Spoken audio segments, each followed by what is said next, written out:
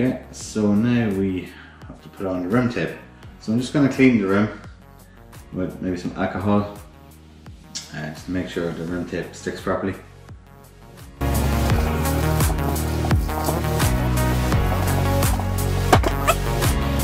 a nice clean surface for my tape, where it is here.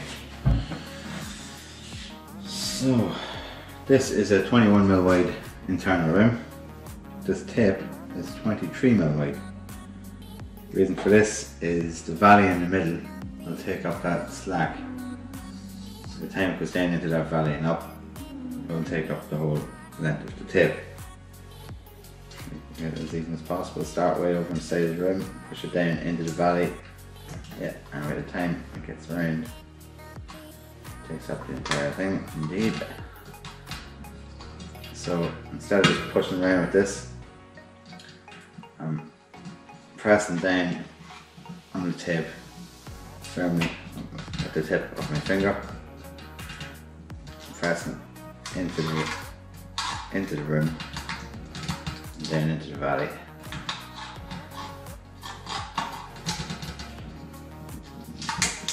It's quite hard to do actually.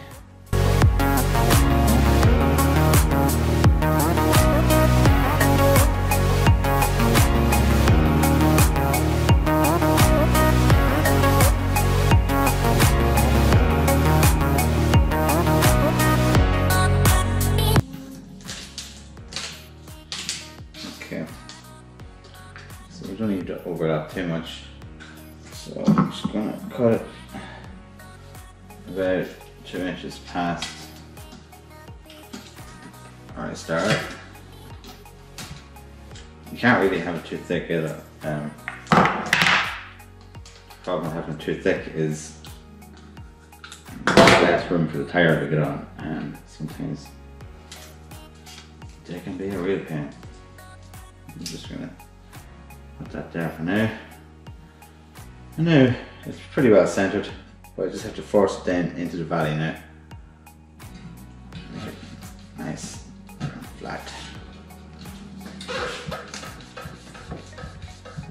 Okay, so now that's done completely through, I am going to put in my valve.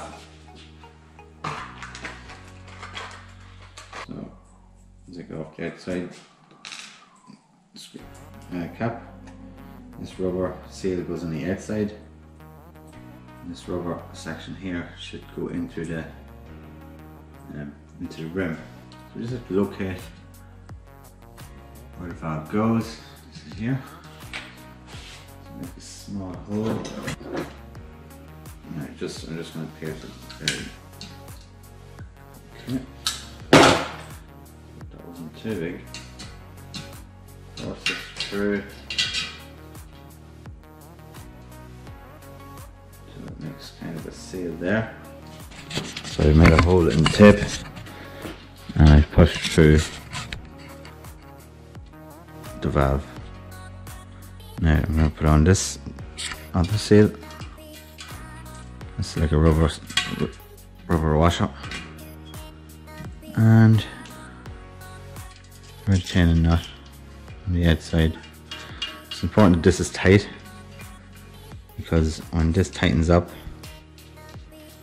it pulls this into the tape, making an airtight seal. So I'm just going to make sure that's good and tight, and then it's nearly time to put on the tire.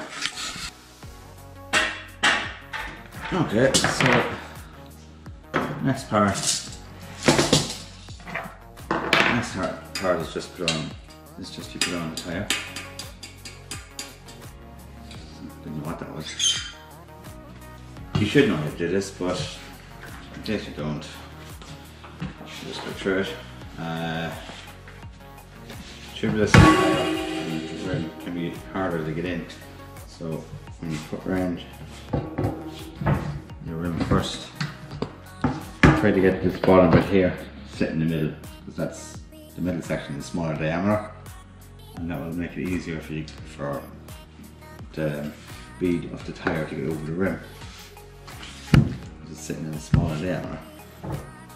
Yeah, wait a minute. Is there a direction? Some of these tires have a direction. This shouldn't because it doesn't have any thread. No, it looks okay. No, it's okay.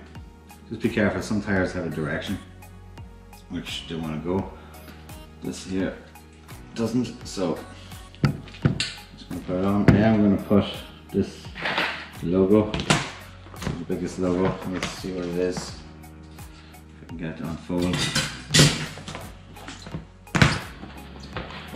Jesus, really arse. I'm going to put the WTB logo up where I have the valve. This will make it much easier to locate when I'm stressed out on the side of a road. Very tired brain. Also, put it up into the rim at the bottom, complete it up with the valve. And we want rim that way.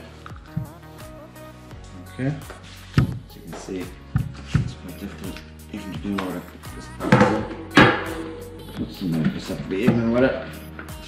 Okay, so I actually have to use tire levers to get it over here. It was very tight.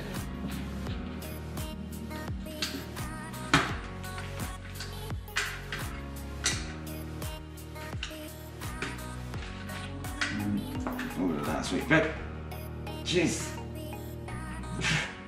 Oh, jeez, this is tough. So I am actually going to try to get that side of the bead of the tire over and onto the other side of the rim. I can. It's just different.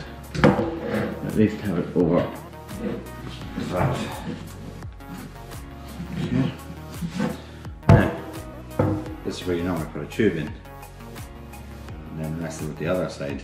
Get that in. However, I'm going to go tubeless. So we've got tubeless fluid. And there are a few ways of doing this. You can get, you can just put it on without doing this first. You can actually put in the seal, put on the tire, both sides, to get the valve core and inject the sealant into it. But I do not have that. It's the syringe for that. So what I'm going to do is put the tire on halfway, pour in what I need, and try to get it on right this drying place. Okay, that should be enough. Put this into the tire.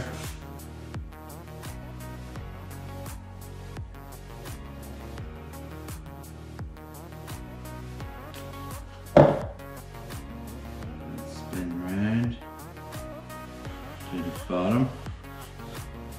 You remember it's in there. Now, to try to get the rest of this tire on. It's drying the place.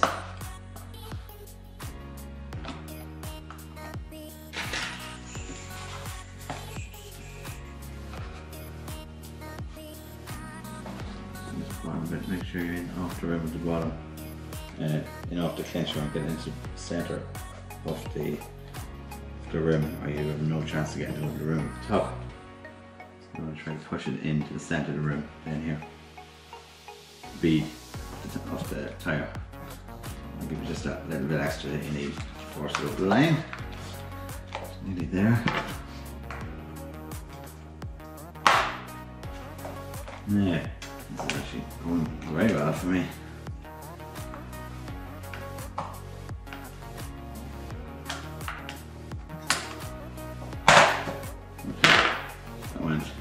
Very well for me, so far anyway.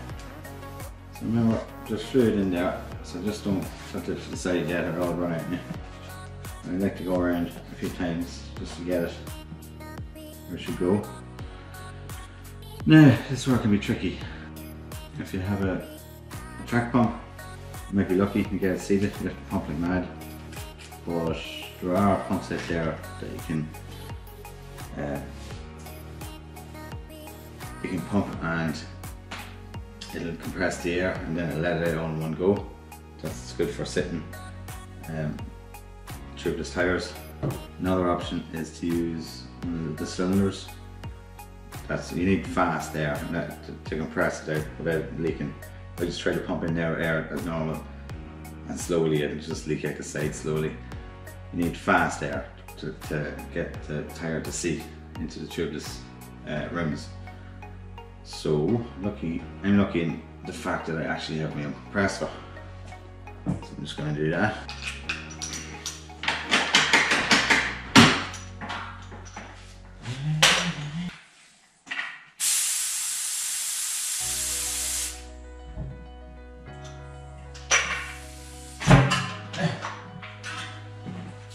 So I got some air under. I'm going to just get this around, get the seat to all the places where it should go.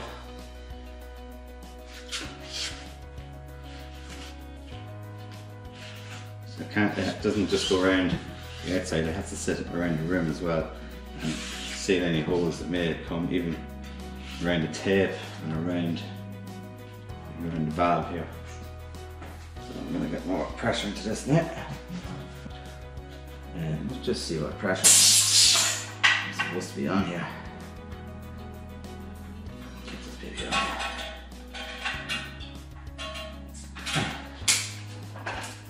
That was a very nice looking tire.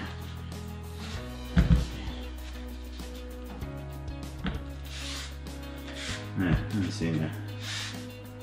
That's like pretty big one around. It looks pretty cool. 30 to 60 psi, 60 psi max. Let's see what I'm at.